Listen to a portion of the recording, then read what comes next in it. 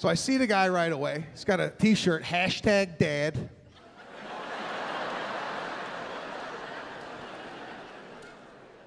And he tells me, can you take your shoes off, please? This is a shoe-free environment. I said, what the fuck did you just tell me to do? Shoes don't come off. My shoes come on once a night, that's it. I know some of you aren't even feeling this right now because you do this to people. Don't do this. Do not do this to grown people.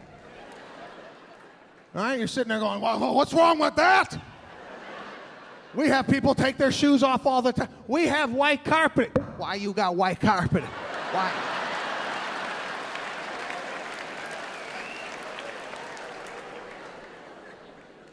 And my wife knows how I feel about the shoe thing. She taps me. She's like, just take them off. Take them off. These are nice people.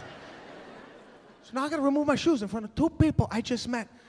Try and hold a conversation. It's strange. You're like, so how long have you lived here?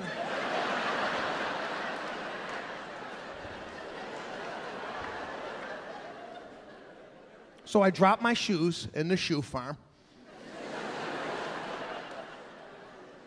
Now I'm walking around a stranger's house in my socks. Meeting other grown men in their socks.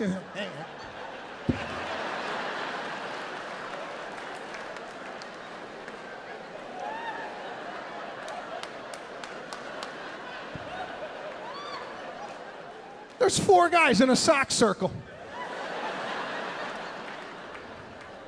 One guy came up, he was barefoot. I almost threw up in my mouth.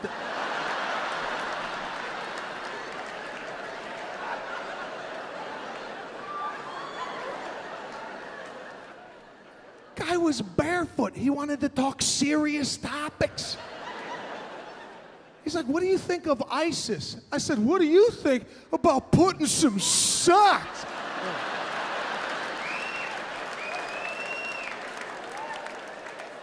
ISIS is the least of your concerns.